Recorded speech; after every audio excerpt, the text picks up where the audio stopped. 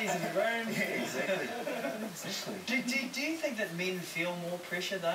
I think men get really nervous over proposals. I think it's that point around you're not really always fully sure. I would imagine that you go and get that answer. And, I mean, there was a lovely story in the paper this week, wasn't there, of a guy who was on stage and they wove it into, or weaved it into... I think that's too much. Well, it's too much for me, but you know, here he is. He's this arts aficionado, and his wife-to-be clearly was too. And it sounds like it was quite a moment.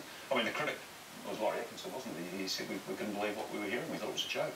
It is, and then there's the ones that propose on TV. We've had proposals here on TV, which is a bit full on. There's the other one where people propose at someone else's wedding, which I kind of disagree with because you're taking away from their special day. Yeah.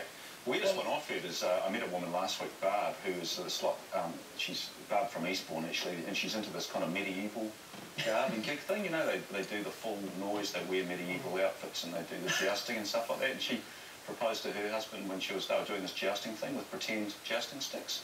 And she said if he'd said no, she was going to take the cork off the end of it and take him out.